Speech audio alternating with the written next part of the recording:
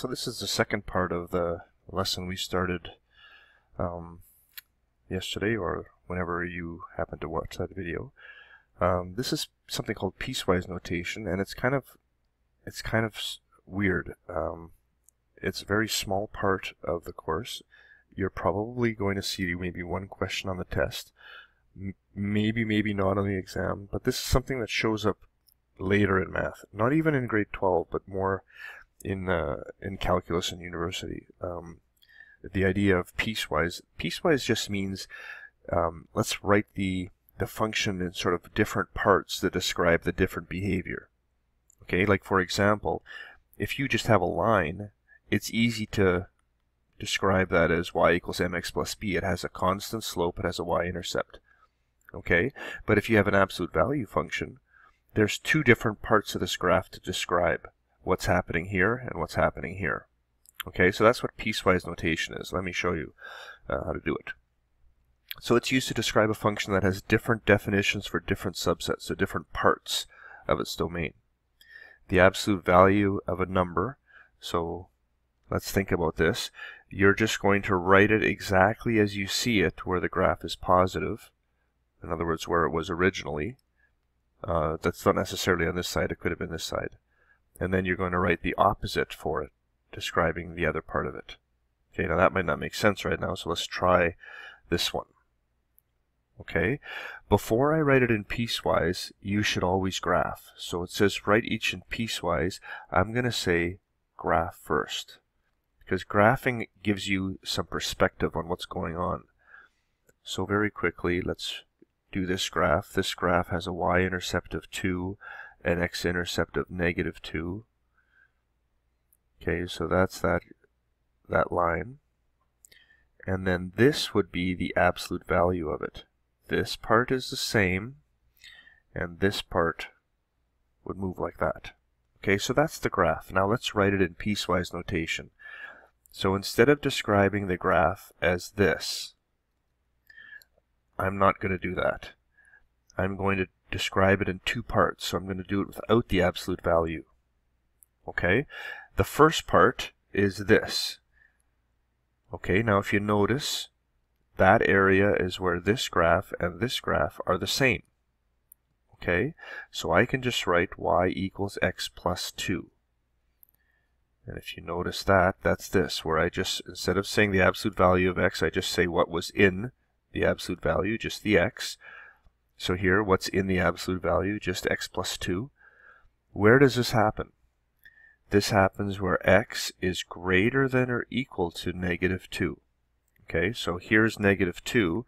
I'm saying everywhere to that side, to the right of -2, the graph of y equals x plus 2 and the graph of y equals the absolute value of x plus 2, these are the same.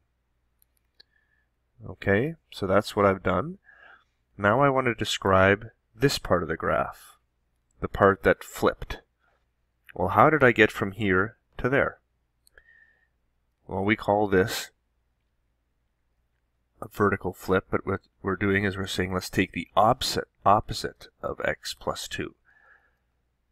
Okay, so I just, whatever was inside the absolute value, so the absolute value is this, whatever this is, that's what I'm putting here. Okay, and I'm putting a negative in front of it. I'm saying I'm taking that x plus 2 and I'm flipping it. Where did that happen? That happened where x is less than -2. This is piecewise notation right here. Okay, instead of writing an absolute value, I've described it in terms of its two parts. Okay, and its two parts are what happens on this side of -2 and what happens on this side of -2. Alright, let's try another one. So remember I told you the first step is to graph this. So this is going to have a y-intercept of -1 and a slope of 2. So this is going to be a half. Okay, so this is my graph. This is the 0.11.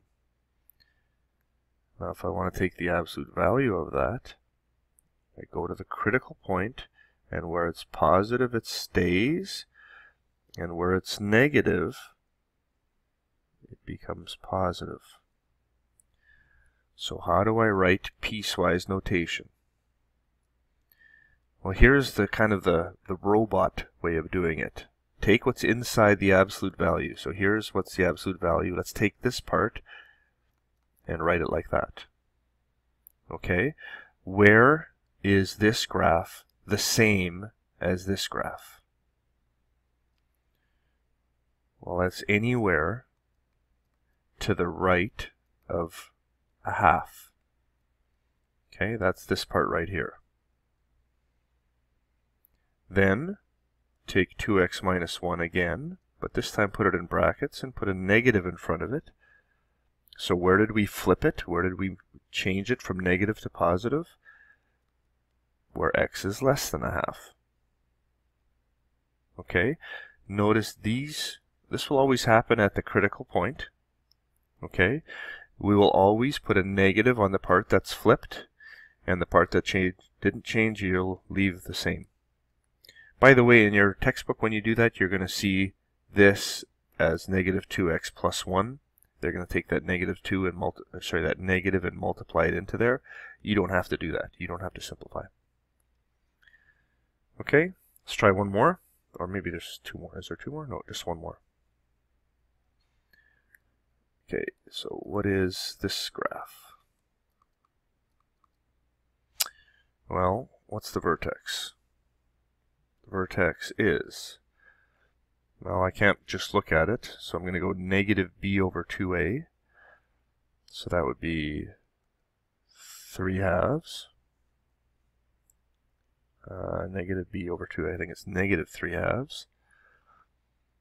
Okay, and then I want to find out what the y value is. So I'm going to go y is negative 3 halves squared minus 3 times negative 3 halves. So this is negative 9/4 plus 9 halves. Let's change that to 18/4. Okay, 9 halves is 18/4 is the same, so this is 9/4. So there's my vertex, negative 3 halves, 9/4. What are the x-intercepts?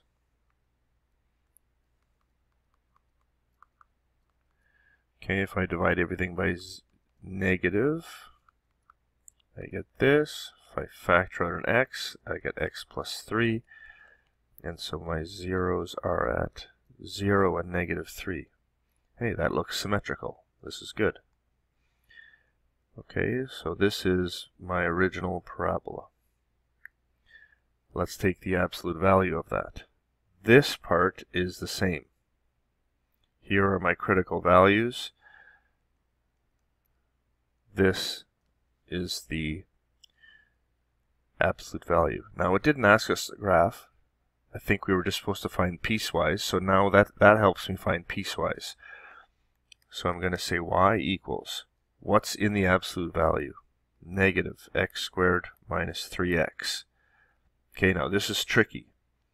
Where did the graph not change? Where is the original parabola and the new shape the same?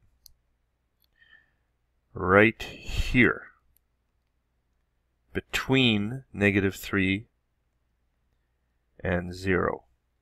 It's where x is between negative 3 and 0. I want to say x is bigger than negative 3, but less than 0. Okay, now if you don't like that notation, you could say this. Right? That's the same thing. Okay. Now where did it switch? Okay, now where did it flip? So I'm going to put a negative in front. And there is my function that was in the absolute value. So I'm taking this negative. You could distribute this. Don't have to. Okay, where did this happen? Well, it happened right here. Where is that? That's where x is less than negative 3. It also happened here. So I'm going to say or x is greater than 0. Now if you again don't like that, you could say x is from negative infinity to negative 3, 0 to infinity. This is the same thing. Okay? You could say x is from negative 3 to 0. That's the same thing.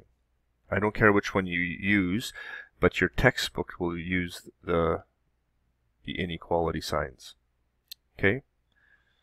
So that's piecewise notation. There are only a couple of questions to do. Page 621, numbers 8 and 9. You can also try the multiple choice now. You should try this. It's not a big part of the course, but it would be good for you to kind of get a handle on it. Okay?